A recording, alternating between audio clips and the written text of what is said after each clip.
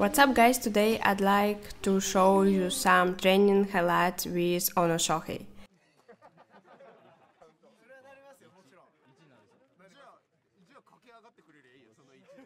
This video will be in 3 parts. First part will be workout, second part will be Randori, and the third part will be some bonus and funny video.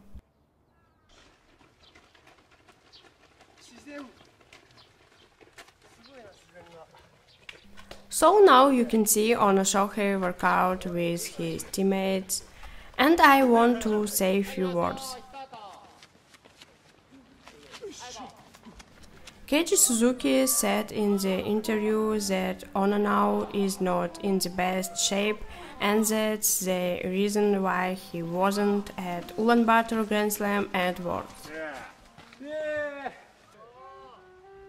As Suzuki said, Ono possibly will be competing at Tokyo Judo Grand Slam, which will be held on the 3rd of December. So now I just stop and let you to enjoy the video.